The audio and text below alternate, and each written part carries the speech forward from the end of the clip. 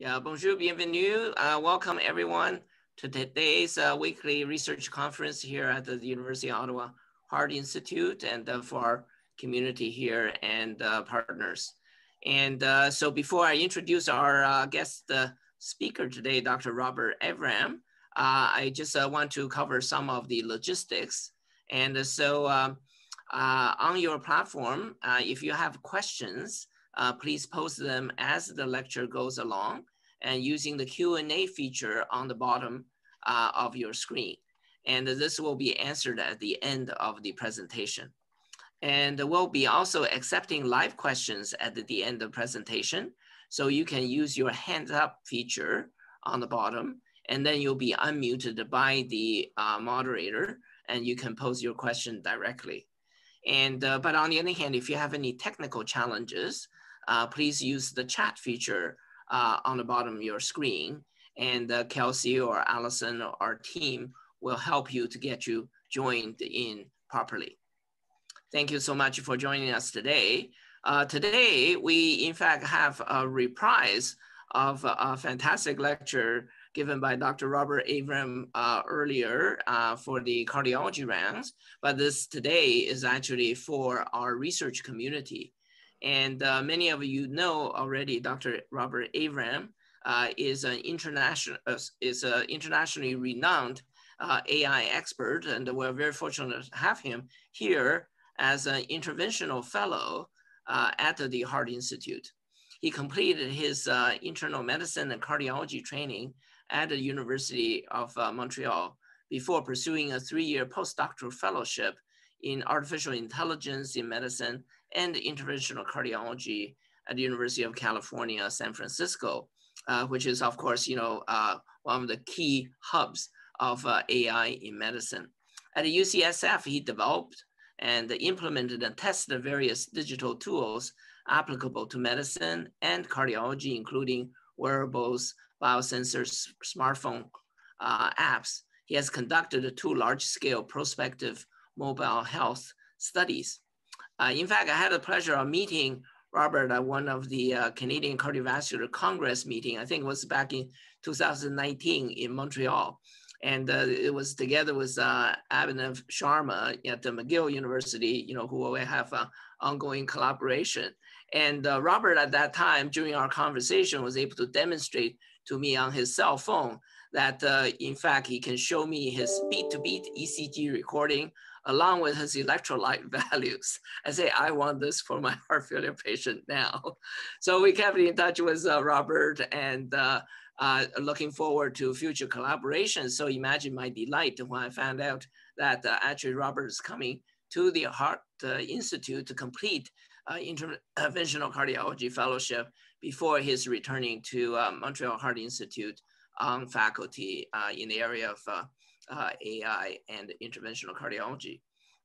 Indeed, for advancing AI-based research in cardiology, he taught himself programming in machine learning and deep learning algorithms to analyze medical data. In fact, he's already published a number of leading edge articles on big data and AI medicine, include papers on population heart rate distribution in variables in MPG digital medicine, and more recently, identification of novel digital signatures to detect early diabetes from plethysmography data available from wearables published in Nature Medicine. And meanwhile, Dr. Avram is already taking advantage of data available here at the Heart Institute to answer key questions, for example, in prognosis and risk stratification. So we really look forward to his lecture today entitled Applications of Artificial Intelligence in Cardiology. Thank you so much, Robert, for being able to share this with us today. Thank you, Dr. Liu, for the introductions and the very kind words. I'm honored to be here and to be presenting in front of such a distinguished crowd. So we'll be diving into the depths of applications of artificial intelligence in cardiology. And I'm super excited to speak to you about this topic, which I'm really passionate about. Before we begin, I just wanted to share my disclosures. There is nothing major, but I do have some research funding and some consulting fees as well. My presentation today is separated in 5 different parts. First, I want to convince you that you should pay attention to AI in medicine. Then I want to really describe what is artificial intelligence because there are some misconceptions. Then I will dive deep into excited about the future. And similar in medicine, I think a future where AI can automate a lot of the routine tasks we perform daily as a physician, such as reading tests or responding to commonly asked patient questions, could make medicine more humane and patient-centric by allowing physicians to care for patients rather than interpret clinical tests. The other really exciting aspect of AI, as it will attempt to demonstrate, is to leverage pre-existing data to unleash a whole new array of applications that were previously impossible to achieve. So I want to show you this chart. This is the chart of a computational power since the 1960s. And you can see until 2012, you had a linear increase and the computer power was doubling every 2 years. That was Moore's law. And then since 2012, basically we have graphical processing units and different ways of designing processors. So the computational power has doubled every 3.4 months. This is really important to understand because before, in order to train AI models, you needed millions of dollars of computer infrastructure and it wasn't commonly available. The technology has been there, or at least the mathematical models were there for AI 60 years ago, but the computational power was not there. And now training AI models is much cheaper than before. Furthermore, we are generating an abundant quantity of digital data. So Ottawa was really lucky to be the first in Canada to implement Epic as an end-to-end medical record. Epic is a fantastic tool for data collection. Everything is digital, and it's a perfect tool to generate data for AI algorithms. And this is a chart showing the EMR adoption in the US, and it's nearly ubiquitous now. And I think, at least in family or outpatient practices, everyone is using an EMR in Ontario. It's maybe less prevalent in hospital medicine. And now, why AI in medicine? Well, medicine is becoming more complex. And furthermore, it's really hard to digest all of the data and all of the evidence and face the workload of modern medicine. I see many of my colleagues, answering a lot of messages on Epic, interpreting test results, doing follow-up. So a lot of that data could already be digested or flagged by AI. So in order to reduce the burden on medical care to physicians and healthcare professionals. Also, data interpretation needs standardization. That means that when you look at the same transthoracic echocardiogram, sometimes two echocardiographers might come with very different interpretations, which might lead to different patient care. We also need to move away from one size fits all. And right now we have one size fits all risk scores, which we apply to the whole population. And we need to move towards personalized medicine, and AI and machine learning will allow that. And I think that artificial intelligence will allow for more efficient, streamlined, and standardized patient care tailored to the patient. And ultimately will make medicine more humane. I also think that physicians must take an active role in shaping how AI is developed and used in practice and research, because otherwise this will belong to tech companies, and they might implement in a very different way that's not patient or clinical practice friendly. I want to also share with you this chart of the number of publications of AI and machine learning, and basically you can follow the increase in the computational power and compare it to the amount of papers. And you can see it's like it has a very strong correlation, but we had an exponential growth in interest around AI and machine learning studies in cardiology. And you can see to the right, a confusion matrix that shows, or a heat map that shows what modalities are analyzed for AI and what pathologies. And I want to draw your attention that there is almost nothing in interventional cardiology, and it mainly focuses on ECGs, CTs, EHR data, or ultrasound results. Now, I want to draw this comparison between conventional research and AI research, just so you can better frame exactly what is AI. But conventional research requires patience and regular visits with nursing coordinators in order to generate data. And the data could be sometimes patient reported, but in general, it's collected during a visit. And then the data is analyzed using frequentist or Bayesian statistics, which are the conventional ways of performing research and deriving evidence. AI research is big data. So really any data generated by patients can be used for AI research. I'm talking, lab results, encounter notes, but also text messages that patients might send, or locations or images from patients. So any rich data set can be used. And ideally we need high volume, meaning a lot of data points, or rich data, such as medical notes or images, which by themselves represent millions of data points. Then instead of relying on a nursing coordinator, you rely on a data engineer to extract the data. Then this data goes to a data scientist in order to format and analyze the data. And ideally, we're talking at least 10,000 data points, but I gotta say the top AI models have trillions of parameters or features. And those are for example, can translate any language into any language. So those require trillions of data points. And conventional research is analyzed using frequentist statistics, which assumes a predefined relationship between variables. So for example, linear or logarithmic relationship between dependent and independent variables. But because it's a predefined relationship, it usually requires much less data, such as at least 30 data points in order to derive some inference. So in this example, if I wanna create a logistic regression model that will predict a STEMI from an ECG, I will take the feature, which is the ST segment elevation. I will have different values of ST segment elevation. I might find that 1 millimeter is the optimal cutoff. Then I'm going to assume a logistic relationship between the ST segment elevation, the STEMI diagnosis, and then I'm going to have a model that's going to classify an ECG signal, or actually the ST segment, into a STEMI or not a STEMI. That's the conventional way for doing research. AI research will automatically, the algorithm will automatically learn the relationship between the data and the outcome without a predefined relationship. So in frequentist statistics, you assume a linear or logarithmic relationship. Here you have a multi-dimensional polynomial relationship as well. It usually requires large amounts of data, like I said, and the AI algorithm will learn by seeing a ton of examples of STEMI or diagnosis different from a STEMI, and we'll figure out exactly what is important in the ECG signal to identify a STEMI and differentiate it from not a STEMI. This is an excellent article that was published in New England Journal of Medicine 2 years ago by one of my San Francisco peers that walks you through the steps of deriving your own AI model. But I just want to, just closely go over those so you can better conceptualize it. But it starts with defining a task, and tasks are usually either to generate data, such as translate a text into another, classify data, such as classify an ECG signal into a STEMI and not a STEMI, or predict or do regression, or predict a continuous value, such as predicting a house price, for example, from a picture of a house. And the data is usually in a raw input normally, so it can be read by humans, but you have to convert it, you can see here with my mouse, into a format that a computer will understand. It usually involves a series of zeros or ones or numbers. Computers don't understand letters.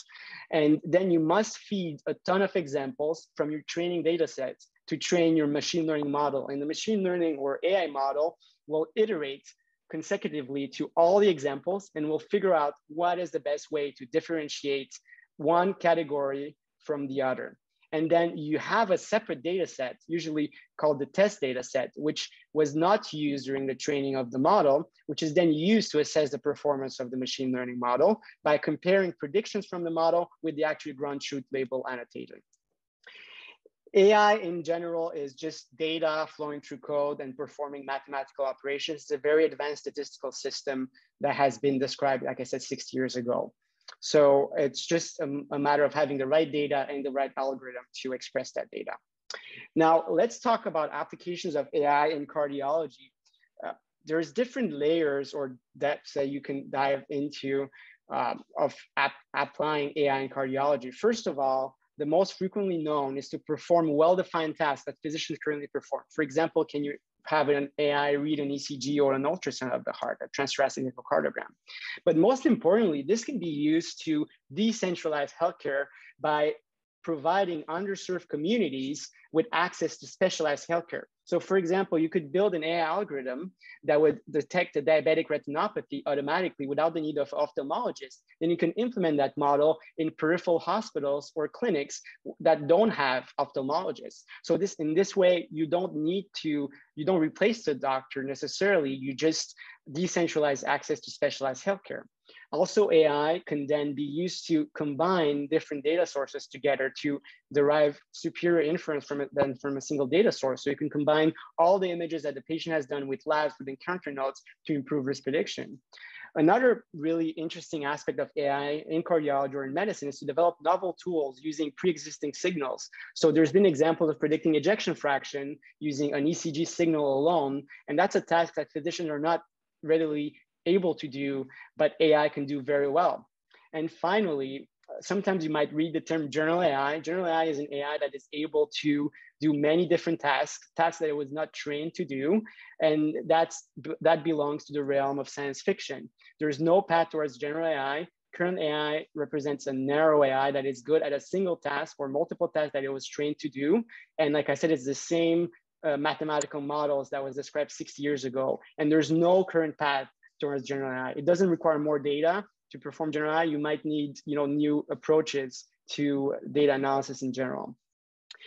AI in medicine requires a couple of steps before it gets translated into clinical practice. First, you need to generate data.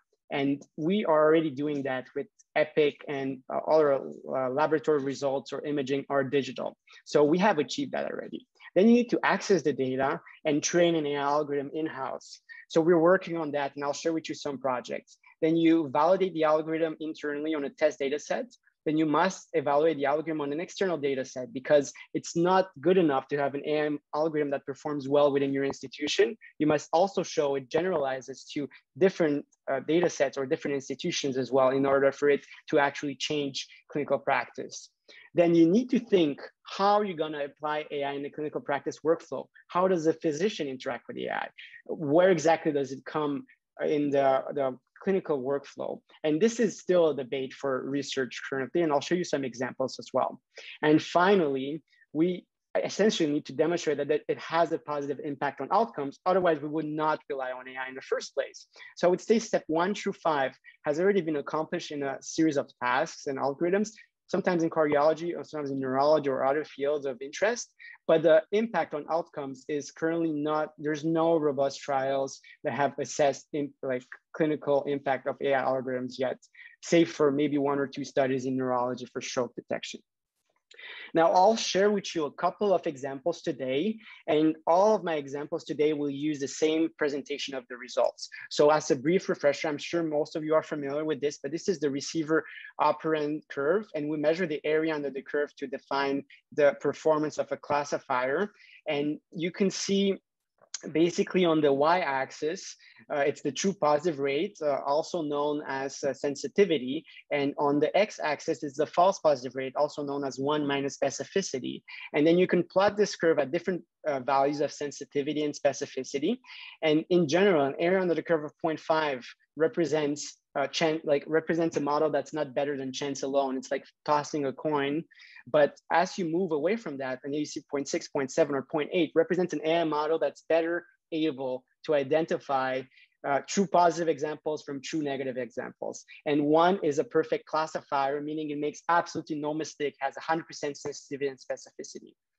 I will also show you confusion matrices, and confusion matrices are displayed here as a cartoon to the upper right and lower right as well. So it basically represents the graphical display of true positive, true negative, false positive, false negative. So it allows you to see where the AI model is making mistakes. So all of my examples today will show you confusion matrices and RSC curves.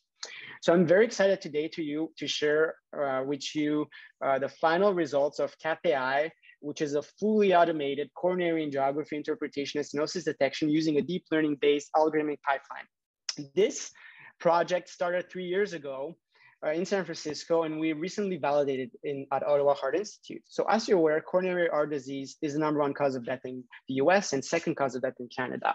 We perform coronary angiography as one of the most frequent tests on our cardiology patient, because it is the gold standard for both diagnosing and treating coronary artery disease. However, despite the fact that this technology has existed for decades, we still rely in most cases on visual assessment of stenosis as the de facto method for assessing the severity of a stenosis. Yes, we have physiological tools and imaging, but those are not used as frequently as visual assessment. And the issue with visual assessment is that this measurement suffers from very high inter-observer and intra-observer variability, meaning that the same cardiologist might look at the same images and come up with different stenosis narrowings and different management for the same patient, leading to potentially inappropriate treatment or over-treatment and potentially poorer outcomes. So we ask ourselves the question, can we develop an AI algorithm that will perform all tasks necessary to automatically read a coronary angiogram and also more specifically localize stenosis and predict their severity? To do so, we extracted the data of the coronary angiograms and their reports from 13,000 patients over the last decade, done in San Francisco at the UCSF. We trained 4 separate AI algorithms in an end-to-end manner to perform all the necessary tasks required for automatic coronary angiography reading. And then we validated it in San Francisco and also in about 500 coronary angiograms performed consecutively at Ottawa Heart Institute. The CathAI algorithm is outlined here. Algorithm 1 detects the view under which the eye arm is looking at. And you can see, for example, here, AP cranial. And then algorithm 2 will detect the underlying main anatomical structure in the frame. Because we perform angiographies of radial arteries or femoral arteries or aortas, it was really important for us to focus only on left and right coronary arteries. Then algorithm 3 defines the anatomy. You can see in pink here, the prox LAD, and then you have in yellow the mid left anterior descending artery, and then in red here there is a bounding box that is created around an area of stenosis, and then algorithm 4 will take this image as input and will predict the stenosis percentage. You can see CathAI working in real time in the lower left corner. The boxes represent different segments of the artery vessel, and in yellow you can see the stenosis. And then you can see here the frames that are selected that have a stenosis identified, and then we predict the percentage, in this case 46.9%. We have the results here of algorithm 1. This is a confusion matrix. In short, you want to have all of the classes predicted on the x-axis match the classes that are labeled on the y-axis. So you want them on this diagonal. Any result diverging from this diagonal represents an error that the model has performed. And you can see that there's a concentration of predictions on the diagonal. And overall, we had 90% sensitivity and specificity on 200,000 images. Then we also trained algorithm 2 to identify left and right coronary arteries and differentiate them from other anatomical structures such as grafts or aorta. And here we had over 90% sensitivity and specificity. We often hear that AI is a black box, but in this case, we developed attention mechanisms that will tell us what area of the image is used for the prediction. So in this case, you have a left coronary artery demonstrated in 2 different views, and you can see that the AI is mainly looking at the coronary and not accessory structures like the myocardium or the catheter to determine that this is a left coronary artery. You can also see here the pixels that are using the predictions. Similarly, this is a different anatomical structure. This is not a left coronary, it's the aorta. And you can see that the algorithm is mainly using parts of the aorta to determine this as the aorta. This is really important to assess because sometimes AI algorithms make mistakes by using parts that are not intuitive or not used by humans to make those predictions. Here you can see the prediction of algorithm 4. And we achieved an area under the curve in blue of 86.2. To do this, we averaged the predictions across single frames of a stenosis in a certain video. And then we averaged predictions within a stenosis seen across multiple views, similar to how an interventional cardiologist would perform this measurement. And overall, we had a sensitivity and specificity greater than 75%, which this type of work has never been reported or done before. We also looked at areas in the image that were used to predict the stenosis. And here you can see that it's predicting the stenosis percentage by highlighting parts of the vessel. In this case, you have a diffuse disease vessel, so it's using the whole vessel. In this case, you have a more focal stenosis in the second and third example. So it's using the most focal stenosis to predict the severity. We also perform external validation using 2 of our interventional cardiology fellows from Ottawa Heart Institute. To do so, we ask them to tell us what is the percentage stenosis in the bounding box for 464 coronary angiograms. And then we compare their predictions of the stenosis with the AI stenosis prediction. And we have an agreement between the 2 adjudicators in 386 stenosis, so 83.1% of cases, but they did disagree in 78%. So in 78 examples, so 16.8% of cases. This is important to illustrate the fact that there is a lot of inter-observer variability in the stenosis assessment. agreement meant that they both agreed it was over 70% narrowed, and disagreement meant that one said it was over 70%, the other said it was under 70%. The mean difference between the two adjudicators was 16%, and between the AI stenosis and the average of the two adjudicators was 18% with a standard deviation of 11. You can also see to the right the area under the receiving upper end curve, and we have achieved an area under the curve of 869 in the 464 stenosis when compared to both adjudicators, which is comparable to our test data set, and basically confirms that our model is externally valid. So CathAI was able to automatically determine the projection, define the coronary anatomy, localize stenosis, and predict their level of severity with high sensitivity and specificity. It is an externally valid model, as we have demonstrated our validation at Otto Heart Institute. And we think this work sets the foundation for a standardized stenosis measurement and eventually could lead the way to an automatic way of calculating the severity of CAD in a standardized fashion, such as a digital syntax score, which is a tool currently used by clinicians to send a patient to bypass graft versus PCI, percutaneous coronary intervention. I'm going to move next to a second application of AI in cardiology, which is our letter that was published in Nature Medicine last year about a digital biomarker for diabetes from smartphone-based vascular signals. As you're aware, diabetes affects over 693 million, will affect over 693 million people by 2045. And diagnosis is often delayed, leading to considerable morbidity and mortality because the microvascular complication and macrovascular complication can progress without treatment. Photoplethysmography is a technique that is used to detect blood volume changes. And you can see here on the right, this is a smartphone application that shines the light on the pulp of the finger and basically allows us to determine waveforms reflecting the change in blood volume and the heart rate. This is frequently used in wearables such as Fitbit or Apple Watch to measure the oxygen saturation or the heart rate. Our research question was, can we detect diabetes status using a photoplethysmography signal obtained using a smartphone app and analyze using artificial intelligence? To do so, we leverage Healthy Heart, which is an observational international digital study where participants can join in and consent and donate their data, such as smartphone or wearable-derived data, and also fill patient-reported outcomes. We had almost 54,000 participants that were invited and joined the study. Some had diabetes, some did not have diabetes, some had diabetes, developed diabetes throughout the study period. They recorded a total of 2.6 million measurements of smartphone-based photoplethysmography by downloading the app and taking a 30-second recording, which you see here. We then built an AI algorithm to detect diabetes status and differentiate it from the non-diabetic status. The model outputs a score between 0 and 1. The closer you are to 1, the more likely you are to have diabetes. The closer you are to 0, the most likely you are to be non-diabetic. Here is, again, the familiar area under the receiving upper end curve. And we have here 5 curves. In blue, you have the performance of the diabetes score for a single 20-second photoplethysmography recording. We have an average AUC of 0.680, which is not really state-of-the-art performance. We then average the predictions across multiple signals in an individual because a single signal might be artifactual or too short. And then we were able to increase the prediction to 0.766 for the diabetes score alone.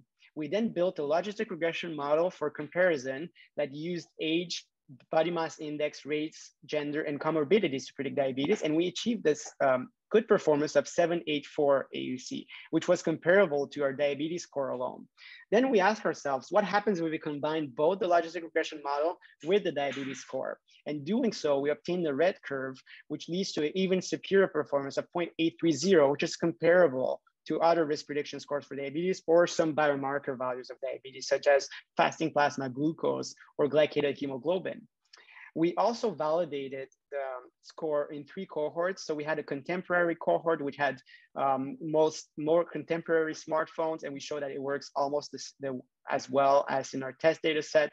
And we also validated it in our clinic cohort, which is a cohort of patients that had lab confirmed diabetes rather than just self-reported.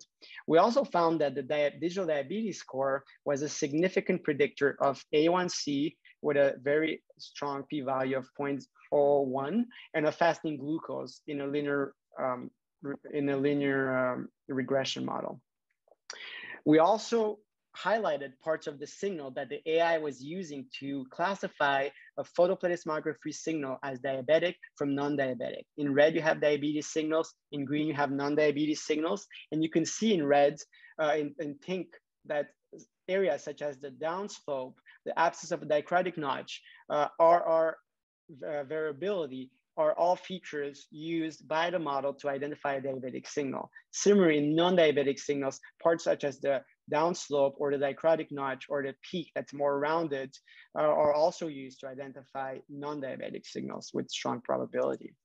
So our take-home message is that we are describe a digital biomarker using AI for prevalent status of diabetes. This marker can be collected using any smartphone with a camera and photoplethysmography.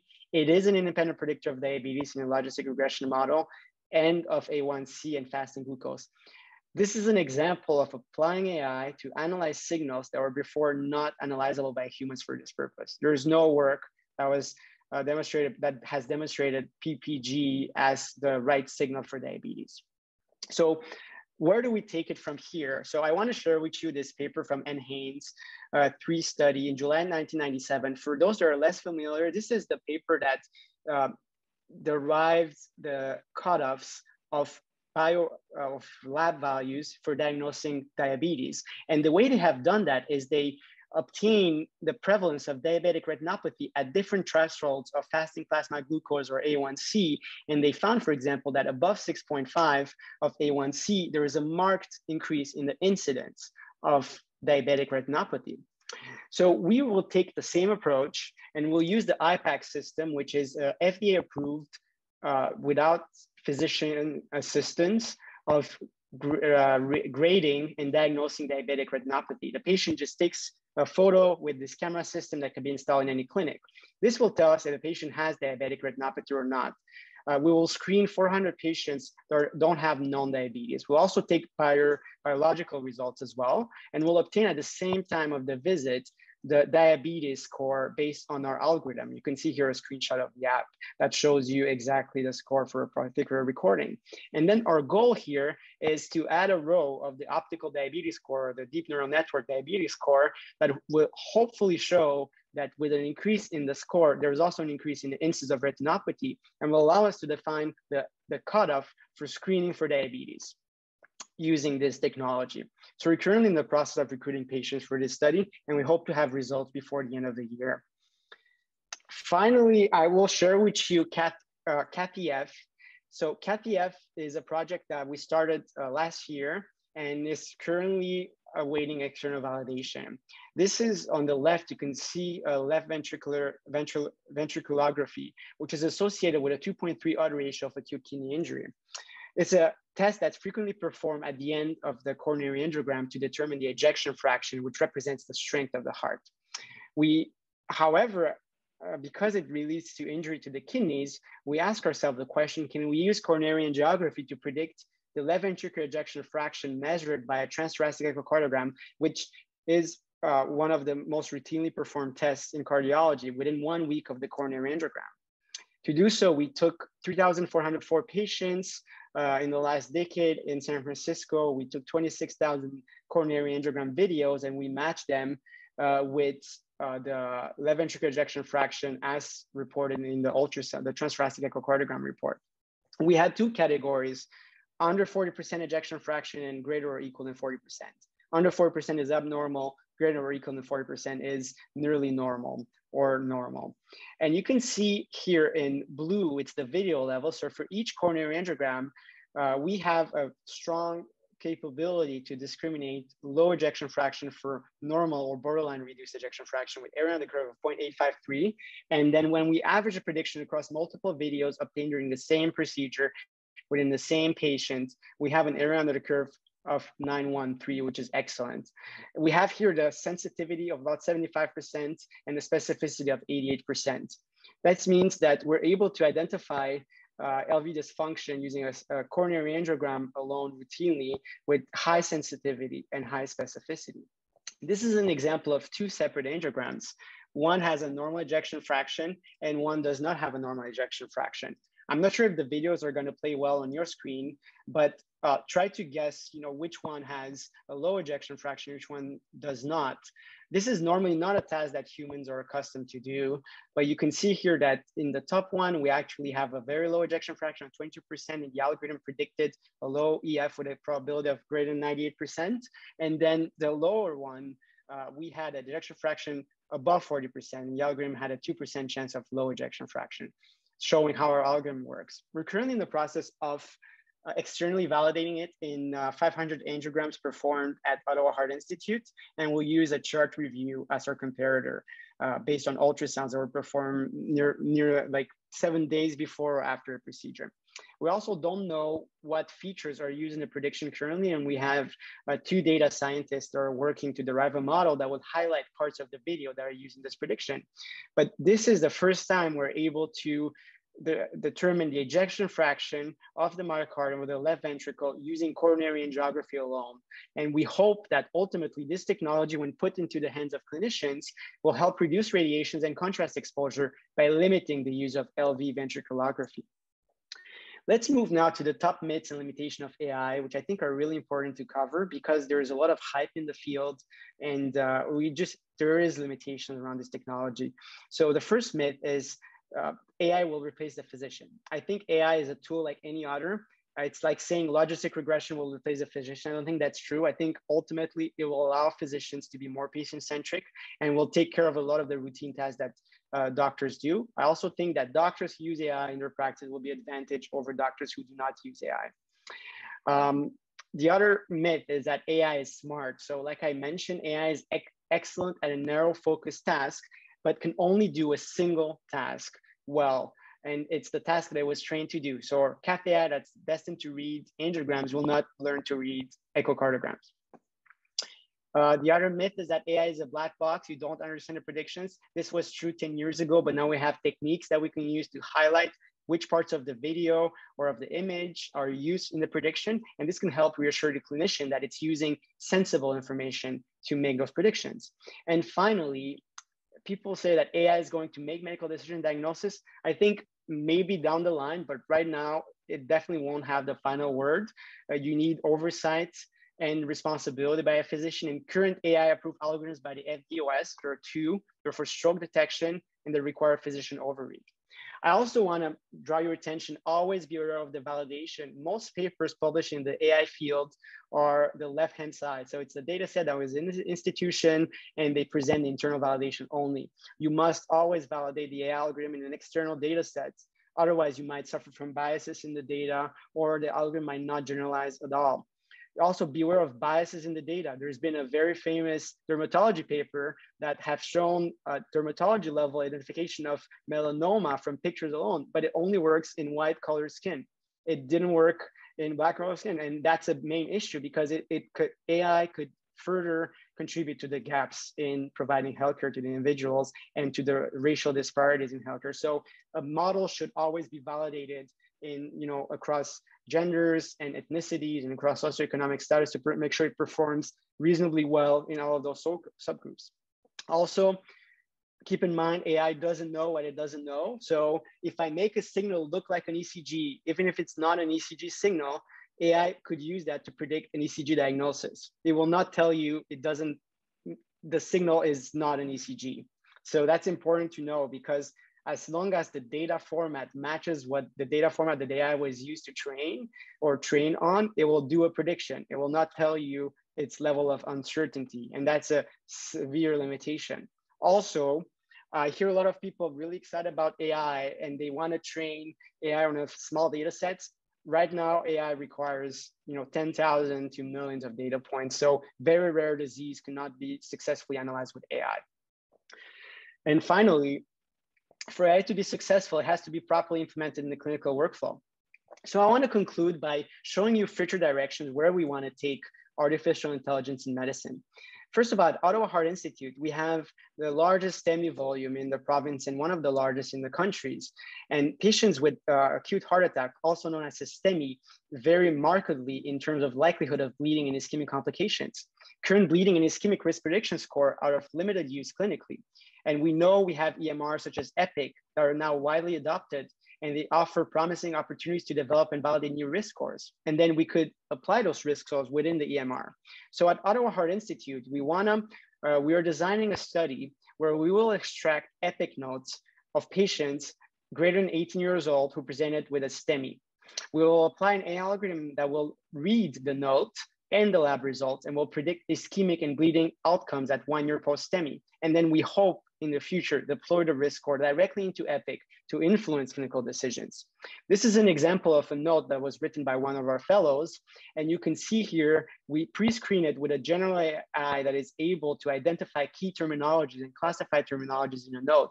This is important because that's the first step to derive features to predict bleeding risk. In this case, heparin is a drug and it identified it successfully as a drug, so it understands the term. And then you can feed all of those highlighted terms into a model to predict our outcomes. I also want to show you other examples of how AI is implemented in clinical practice. One of the easiest way to distribute AI algorithms is via a smartphone app.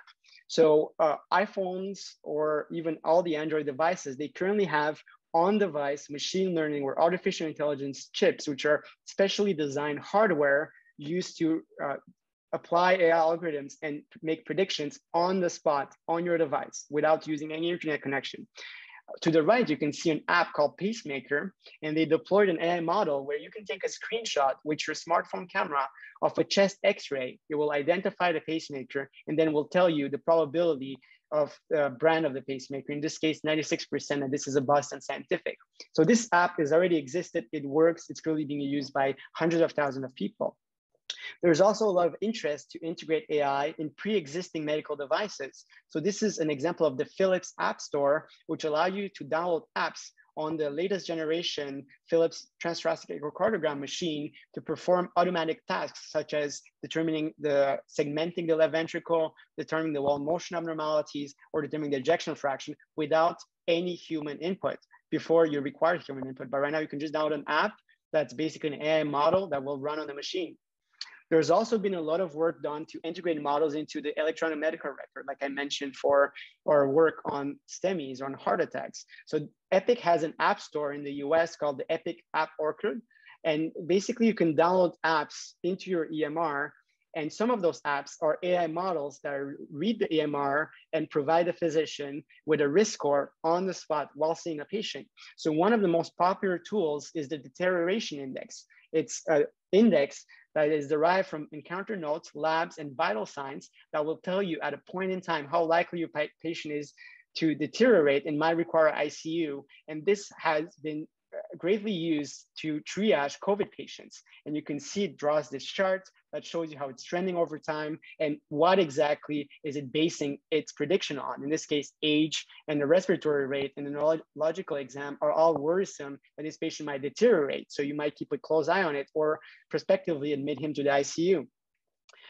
Finally, you can also deploy AI algorithms in your PACS system. This is an example from Arteries, which is a startup that is specialized in developing and implementing AI algorithms directly on the PACS, which is the radiology exam viewer. And in here, this is the first FDA-approved AI algorithm, which can scan CT scan for intracranial hemorrhages and large vessel occlusions within 20 seconds. And it is reimbursed by Medicare and Medicaid.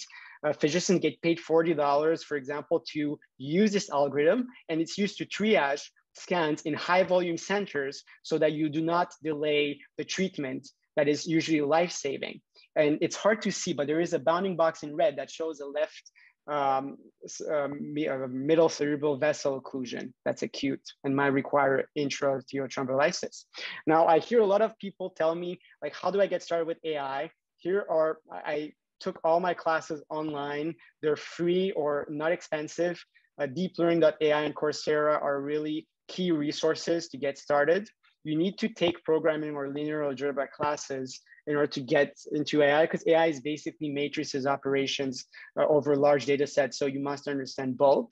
And you need to find data or hire a data engineer and a data scientist to extract and transform the data. Then you should run multiple experiments using the data, ideally perform external validation, and then publish a manuscript, and then think of ways you can integrate your model into clinical practice. My take-home message today is that if there is a signal in the data, AI will find it. And I do think that AI will help automate a lot of the physician tasks in the next decade. It will also enable tools that were previously impossible, like I mentioned on CAT-PF or diabetes work. But be aware of the limitations. In the end, a physician that uses AI in their practice, I think, will be more efficient and potentially provide better care than cardiologist that does not use AI. And I think in the end, AI will make medicine more humane. We also need to figure out how to implement these innovations in the clinical workflow. I want to end with my special thanks to my mentors. So Dr. Jeffrey Tyson, who's highlighted here, who has taught me pretty much everything about AI, and he's a worldwide expert in the field. But he also shared with me his passion of drinking kombucha and brewing it. And then I brew my own kombucha and I drank it with Dr. Jeffrey Olgan, who's my other mentor in San Francisco. And I continue to do so to this day with Dr. Derek So at Ottawa Heart Institute while working on our research projects. I've also been lucky to be partnered with different labs such as Rise Lab at Berkeley, who have been of tremendous help and support to help us do cutting edge AI work. I'm happy to answer all the questions. And if you want to chat more, you can find me on Twitter or send me an email. You can also scan the QR code as well if it's easier for you. Thank you very much. Wow, thank you very much, Robert. That's actually a fantastic presentation, super up to date, and lots of exciting new data. And but at the same time, you know, really actually provide a nice perspective because, you know, exactly as you mentioned, there's a lot of confusion, you know, out there in terms of what AI can and cannot do. And I think we're lucky that we do actually, you know, have you with us, and especially, you know, when we do actually have EPIC. And so this is offers a tremendous opportunity for research and of course collaboration. And there are a number of questions, so maybe we can, and some of them are specific, some of them are quite large. Maybe I'll start with Rob Beanland's question, and he says a great presentation. And so a question was like the STEMI-like app that you were illustrating, and also the ones that you know you'd be working on. Can these things be used in the field, for example, to make decisions, you know, right at the site when, you know, where the action takes place, you know, sort of before the patient actually comes to? For sure, for sure. So I think that's a great question. I did spoke to Dr. Mir, who's I know working on in the field STEMI diagnosis. The main limitation I'm facing currently with this is that the data is a piece of paper. So there's no signal data or raw data, and this is usually subpar data for training AI algorithms. It's not. I'm not saying it's impossible to be done, but if you have a ECG signal of the voltages over time, it's much more rich than just a photo of those signals. Keep in mind the AI algorithm doesn't know it's looking at a photo of a signal. It just sees a photo that's usually like black and white or of poor quality. So I think having a large enough data set that's of high quality is a barrier, but if you have the data, it for sure would work. And we have demonstrated, I haven't shown in this presentation, but we have developed our 12-lead ECG interpretation in hospital, and it works as well or better in cardiologists. Right. Now, I know my patients, you know, quite often when they see me, they show off their watch and with the ECG, you know, printout on them. Are the watches, you know, the ECG signal from watches eventually be able to do this? You know, I was impressed with your plethysmography data. Yeah. Yeah, thank you, Dr. Liu, for this question. So we did work with Samsung, and Samsung have a more open source approach of the ECG signal. So we actually validated Samsung's AFib algorithm that was published last week. Basically Samsung allows anyone to download the ECG signal and then do analysis with it. Apple is a walled garden, so you can download the interpretation of the signal, but not the actual signal. Therefore, you're very limited what you can do. Of course, Apple has access to the data. They just don't make it accessible outside of Apple. So that's a problem. So I would say if you want to design studies using wearable ECGs, look at Samsung, look at Fitbit, look at Cardia. All allow data extraction. Not fantastic. Apple. Yeah, well, very great insight. I'm so glad I asked the timely question. So Rob DeCamp says, ask in your Cath AI project using quantitative coronary angiography instead of visual interpretation, would that be even better? You know, so yeah, That's a great question. We actually looked into it, and unfortunately, QCA outside of core labs is very rarely performed.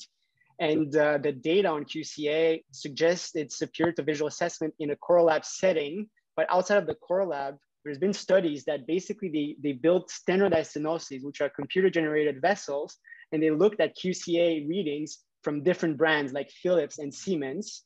And in those studies, they demonstrated, again, up to 20% variability based on the software using the same stenosis. So even QCA between brands suffers from variability and is a slightly superior gold standard, but hard to get. And the way it's currently done in clinic, not a gold standard at all.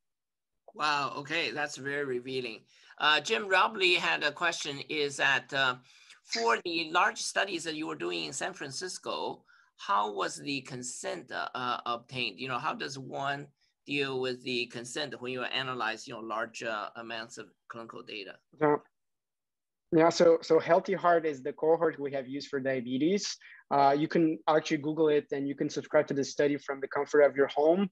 It's as easy as creating an account and clicking after reading consent form online and then clicking accept. And it's a consent form that lasts 10 years.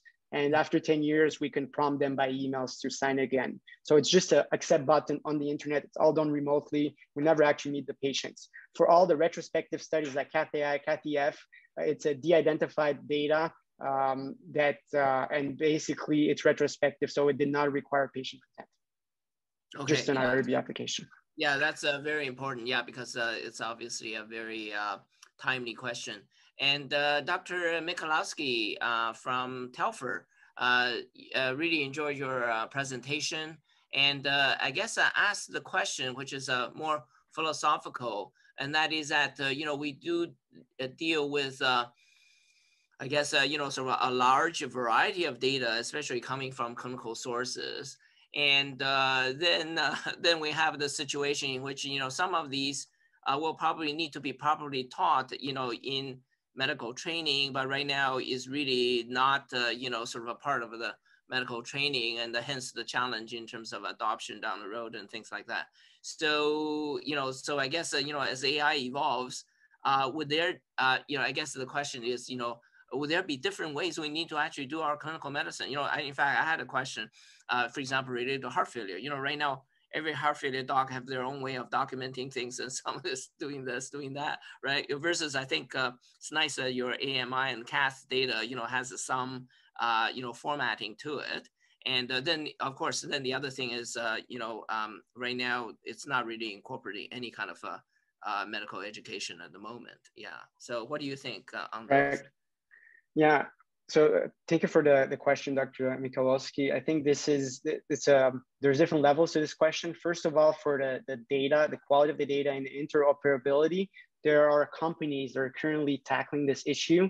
One that comes to mind, there's two. There's Human API, and there's another one called Palantir. And Palantir has been used by the US military to analyze text messages and calls and all that to predict like terrorist attacks. But then they pivoted to healthcare, and they're currently being used by the NIH and the National Health Services in the UK. And they built an AI algorithm that can standardize the data. So you can write it however you want, and it will make it as different categories, and it will highlight, we'll streamline it basically. And they have shown a demo last week, you can find it on YouTube, where they basically merge like 50 data sets from insurance claims to different hospitals, to labs that are done in a different clinic, to images, and they're able to get a centralized data set to run AI algorithms. Now, regarding how we teach medicine, I think there's a lot of the risk prediction tools that we use that are maybe not used as much in clinic, or we should put more emphasis how to implement those. And I think there's definitely a lot of opportunities if people are interested in research to learn data science and how you can contribute to it, because I think the effort must come from within healthcare in order for us to drive this. As for the legal ramifications, I think the moment you demonstrate that an AI algorithm has comparable or superior outcomes or increased access to healthcare, I think you know, legally it will be much more easier to get approval for that. Like I mentioned, in the US, last year we got FDA approval for the stroke detection algorithms, and it's currently even reimbursed. Not only it's approved to be used, but you get paid if you use it, because it's health patient care. Yeah, that's a wonderful example. One of the questions, I think, maybe I'll make a final question, and that is at the present time, what is the bar for FDA approval? Because I think that is sort of a good standard, right? Around which we can really get the medical professionals to pay attention, right? And also the system, For sure. Reimbursement. Yeah, we had to go through the FDA approval for the Samsung AFib algorithm approval, and we're currently dealing with the FDA for the diabetes algorithm as well. They have a whole department that's destined to algorithms and machine learning and AI, and it's a bit different from drug development because an AI algorithm can be a living that you can always feed data back to the algorithm and train it on a weekly basis. So they set different benchmarks to how you can upgrade the algorithm without requesting FDA approval every single time. For example, the main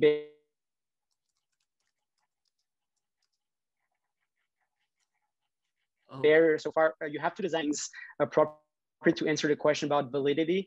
And also, hello, my internet connection was unstable. Did you miss some of so maybe what I was saying? Just repeat the part on the what's required for the FDA approval. I think we heard. In terms of So the best ways to work with the FDA to design a study to answer the question. In general, they want a vast diversity of participants, of signals, of different conditions, and then they're going to look at other studies that have done the same thing outside of machine learning or AI, like I've mentioned for Haynes. And then they will determine how many patients you need and what are the benchmarks. And I would say it really varies on a case-by-case basis. So while for AFib, you need a very high sensitivity and specificity because there are other tools out there to use as a benchmark. And if you inappropriately anticoagulate someone, you can increase the risk of bleeding. Therefore, the benchmark is higher for diabetes. If we say, okay, it's going to be a pre-screening test, and then the participant will get a blood work done to confirm diabetes. So the risk here of inappropriately diagnosing someone is just a blood work, then the level of evidence required is lower. Right. So it's really actually, sort of application specific, right? Wow. Okay. So this is a really fantastic, really enjoyable, and cutting edge, and this is super exciting. And thank you so much, for sharing all this with us, and also all your insights as well. And I'm hoping that this represent not the end of your training, but the beginning of our ongoing collaboration. Thank you very much. I'm looking forward to collaborate, and thank you for having me. Yeah, so thanks again to Dr. Robert Avram for a fantastic presentation. Next week, we have Dr. Mark Rell giving rounds. So please join us then. Yeah, so thank you so much, and have a wonderful day. And thanks again, Robert. Thank you. Have a wonderful day.